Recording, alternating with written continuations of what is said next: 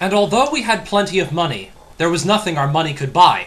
And the gods of the copybook headings said, "If you don't work, you die." That was Rudyard Kipling.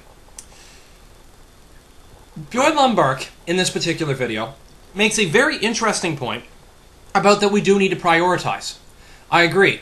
However, that's a bit of a red herring when he starts talking about, when the first half of his lecture is talking about prioritization and about economists and the like.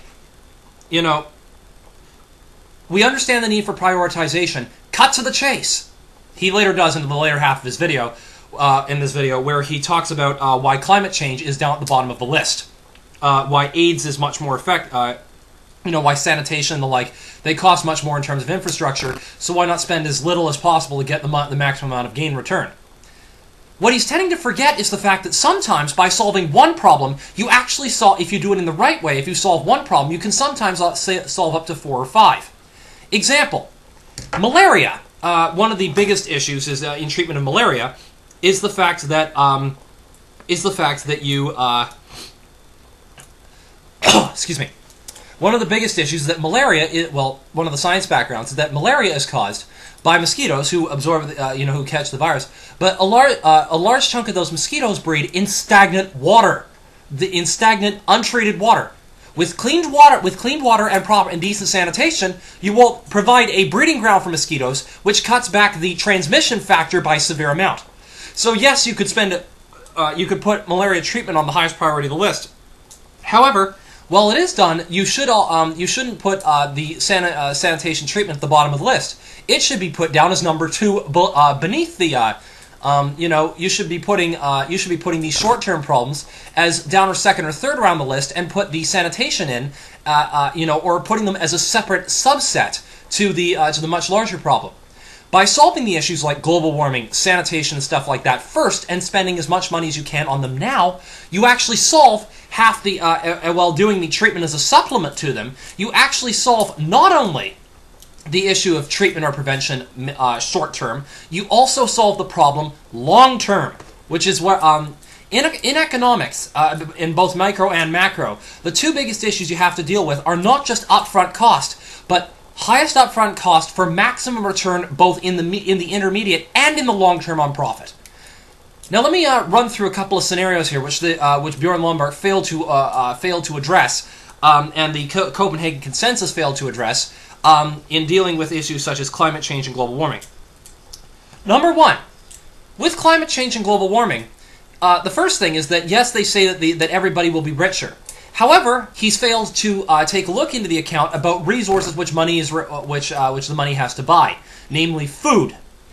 The problem is, though, we are already dealing with starvation, but consider the fact that large chunks of the third world, especially Bangladesh, Africa, and the like, most of the fertile ground which is necessary, in order to even be able to grow the food necessary to, to be able to support most of those people, are on low-level ground on sea level. The worst climate scenarios which they're talking about are flooding large chunks of the land. So it's not that we're helping some rich guy; it's that we're helping some rich guy down the line be able to maintain his food supply. Yes, they may be rich, but the money won't mean a damn thing if there is no food to buy. So we need to dealing with food supply is one of the other major issues. On a short-term use, there is a much more effective reason for dealing with changing to alternative energy. We don't need carbon tax. Yes, the Kyoto Protocol for dealing with global warming is probably not a very effective issue. However, there are much more effective means, such as switching over to hydrogen fuel cell, and we're talking with some of the more workable designs recently, one of which has a contract for development with the U.S. government, in addition to wind and solar power. We have been facing major rise in gas prices. And the fact that oil has been constantly increasing, and in maybe a decade or so might be actually increasing up to $200 a barrel. And that's barring the whole climate change issue. That's just simply due to the fact that the political climate, that we're running out of oil, and that the political climate, in terms of how we're interacting with the Middle East, is not necessarily in its best. So oil prices, as well as food and everything else, have been going up. If we solve the problem by switching over to alternate energy fairly quickly, we can maintain our own energy supply. We can maintain a much more effective energy supply, and we don't need to worry about, and we don't need to be worried about paying through the teeth for food, etc. We can cut our own costs in a whole bunch of areas considerably. It also means that transport to third world countries, also manages to cut that area considerably. The next one, AIDS prevention, which was the one put up at the major beginning of the list. With AIDS prevention, yes, condom use would be extremely effective. We should be. Condoms are only like 10 cents to manufacture, maybe like 5 cents a condom to manufacture. Yes, we should be putting a large chunk of condoms out there.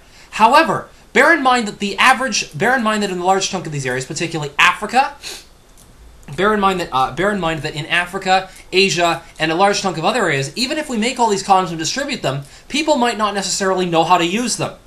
Condoms come with instruction, often come with instruction packs as to how to be able to use them. And if you're dealing with an uneducated populace, it's like the same issue as where Nestle tried to provide the milk cartons to people in certain areas in Africa, and unfortunately there were some severe cases of children who became undernourished because the mothers could not read the instructions on how to be able to properly prepare the baby formulas. So, first and foremost, infrastructure should be put in first with the others, such as condom use, a separate. At the very least, some form of proper sanitation and education should become highest on the priority. Education should become highest on the priority, and then education, switching to alternative energies to cut for transport and to cut the cost of transport of all these other things that are on the list. Switching to alternative energy not just for global warming, but for other reasons such as the massive hikes on oil prices that we've been suffering. And sanitation to provide a to cut the numbers of infection rates of malaria by cutting the areas for mosquitoes to breed in. Cutting those issues should be top number 3, and then as close adjunct supplements to solve the other problems. Manufacturing of condoms, biotechnology in food, so this way we can increase the yield of existing, of farming areas. So this way, if and when global, this way when the climate change issue comes, when the effects start happening, and we start having some of the agricultural land flooded out, we'll still be able to at least provide much more food, thanks to increasing yield of already existing food crops, and after that, then we start dealing with malaria treatment and other stuff like that, because of the fact that the other issues, particularly in relation to education at the top, alternative energy being second, and sanitation being third, with condom manufacturing and other issues being close seconds, but are considered a subset. Are considered like, say, for example, the condom usage could be considered a subset of the education. It should be one of the things that we're dealing with at the same time. And free trade being even higher than the condom usage, what was free, and I mean actual free trade. I'm not talking sweatshops. I'm not talking, I'm not talking these stupid regulations. I'm not talking totalitarian dictatorships, which allow for, cheapest to get a buck back. What we have right now is not free trade. We have mercantilism right now. And, the free trade agreements that we had for Canada and the United States right now don't cut it. They don't cut actual free trade. Free trade should be a, we do need some degree of regulate. What we need is enough regulation to make sure that an actual free trade system is happening and that we're not getting another monopoly. Remember, as Adam Smith said, a capitalist system abhors a monopoly. Anyway, that's neither here nor there, but you get the idea. Education, alternative energy, and education, alternative energy, and infrastructure should be the top 3, with every one of those other priorities being a subset, not being bottom down the list. So this way, like, oh, we can't solve those. What we need to do is we need to put those as a subset of each, and find more effective ways of killing 2 birds with 1 stone. Often there are technical solutions which can be applied, which can actually solve multiple problems simultaneously. What we need to be doing is, yes, the economists are right that we need to be dealing with some of these higher priorities, but the economists are not the ones who need to be working this. Upfront costs do not necessarily mean that it's automatically a better solution. What we need technical experts working in conjunction with economists to be able to figure out how do we spend the least money possible on the best solution which covers as many problems as possible simultaneously. He's wrong about the idea that that in an ideal world we could solve all problems, but we can't. What we can do, however, is that some solutions can solve multiple problems simultaneously. Toodles!